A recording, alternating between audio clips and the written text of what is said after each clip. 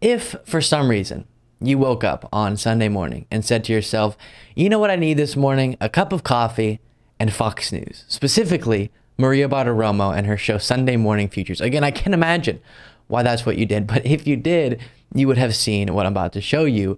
And I worded it that way because imagine just casually watching what we're about to see, being fed this much dishonesty, and that just being another day in the life on the network you consider to be giving you news. Very disturbing. And it's an interview with Tim Walz, but then also, who you'll hear from here, Marjorie Taylor Greene.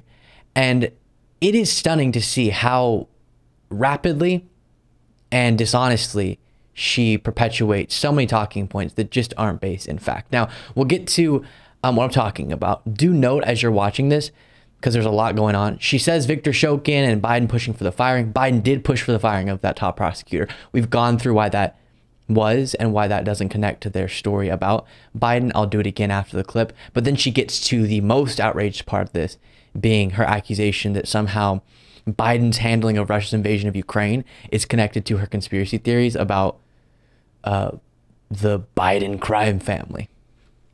Trying to identify, Congresswoman, we've been trying to identify what specific policy changes did Joe Biden make, or was Joe Biden behind to understand why he was paid and his family was paid these $20+ million, although Nancy Mace told me it's up to $50 million. Well, Maria, you're absolutely right. Well, we know policy changes were made. Joe Biden, as Vice President of the United States, withheld $1 billion in U.S. aid to Ukraine to get the Ukrainian prosecutor Victor Shokin fired. And then I would argue that we're in a war in Ukraine in a proxy war with Russia today. Why? Because the Bidens are on the hook. He couldn't say no to Zelensky, and he still can't say no to Zelensky. These are the types of dangerous policy decisions that this leader has made, and he's lied about them. So we'll get to what she said there in just a moment, but first, got to go through the Victor Shokin thing again. So many times I've walked through this for my consistent viewers, but the lies are being pumped out constantly. So constantly we have to refute them. Victor Shokin, top prosecutor in Ukraine at the time, at issue, and Joe Biden, in his role as vice president at the time, pushed for the firing of Victor Shokin based on the knowledge that Victor Shokin was corrupt. This was in line with our European allies' stance on the guy and also the broader U.S. government's anti-corruption measures in Ukraine. And so before getting to what dismantles this idea even further, just there, the idea was constantly pushed within the right wing with an absence of actual hard evidence to prove this.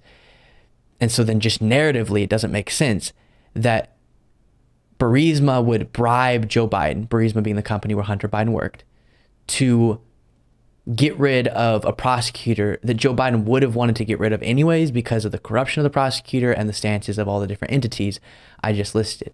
But still Burisma would bribe him to do so. And then you learn that Burisma actually wanted Victor Shokin in that position of authority. They wanted him to stay as the top prosecutor in Ukraine because he was corrupt and wasn't actually going to seek accountability. We learned that through a number of different sources, including one of the Republican called witnesses, Devin Archer. And Devin Archer testified to that fact. And so then you're saying that Joe Biden was bribed by his son's company, where his son worked, Burisma, to do something that was opposed to the interest of Burisma and happened to be in alignment with the interest of our European allies and the U.S. government more broadly. Come on. Doesn't make a whole lot of sense. I don't know about you.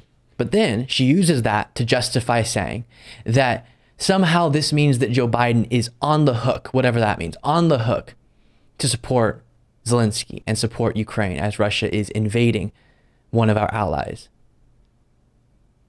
Or, Marjorie, Joe Biden could be doing something that's also in alignment with the long-standing stance of the United States government when it comes to Ukraine and possible aggression on the part of Russia. We've been sending aid for a reason such as this to Ukraine for some time, even before Russia actually invaded.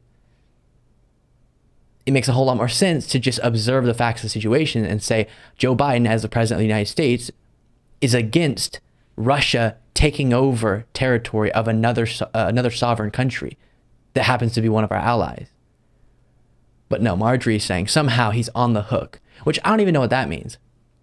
I've heard before from some within the right wing that it means Zelensky, because he's president of Ukraine, got the dirt that Joe Biden was caught up in, got the dirt that proves what Joe Biden was caught up in, the scheme and the bribery. And so he's using that to leverage Joe Biden into supporting Ukraine. Again, something that is in line with the US government stance on a situation like this, as it has been for some time, and our European allies as well. Very strange and dishonest. And as this impeachment inquiry process progresses, more and more Republicans are having to admit, okay, we don't actually have the goods on Biden. That's right. Well, first of all, I've been tasked by the Speaker to assist the oversight and government reform with respect to foreign policy decisions the president may have made, or vice president at that time, with respect to money coming in, to try to tie the two. We don't have the evidence now, but we may find it later. And if you don't, you should have the integrity to admit that you don't find something. If you don't find something, admit that you didn't find something. They won't do that, though. And then, of course, Ken Buck has been very consistent lately. For the evidence. And in the case of impeachment, we're looking for treason, bribery, high crimes, or misdemeanors. And in this case, high crimes or misdemeanors. So the evidence is very strong against Hunter Biden. There is very little evidence that links Hunter Biden with Joe Biden. Hunter Biden received... Yeah, exactly right. But despite that fact, despite the fact that even some Republicans are willing to admit that, you still have people like Marjorie Greene perpetuating the idea that Republicans have uncovered evidence of crimes and Joe Biden's a part of the Biden crime family and all these different nonsense allegations. Thank you so much for watching. If you want to be a part of what makes this show possible, plus get access to the full video version of the show and get a bonus show on the weekends, you can do so by going to lukebeasleyshow.com/membership. That's lukebeasleyshow.com/membership, and there's a link in the description.